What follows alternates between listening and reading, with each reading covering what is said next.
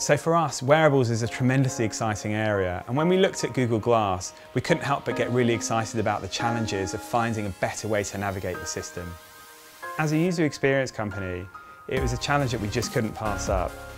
So we've developed MINDRDR, the world's first application to control Google Glass with your mind. The interface is specifically designed to give the user a natural experience. MINDRDR provides visual feedback to the user so they can see how close they are to making a decision. It's pretty magical when you've taken a picture and you've shared it just by thinking.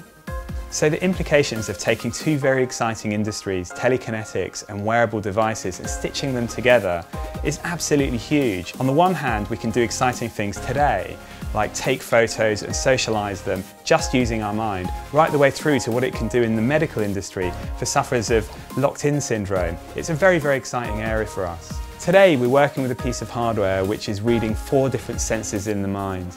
But over the next few years, as telekinetics continues to evolve, we'll be able to use all of the different 18 sensors that we can currently map and read from the brain to be able to do all kinds of exciting things. Imagine a world where you can interact with a digital device just by thinking about the content you want. That's the world we're building.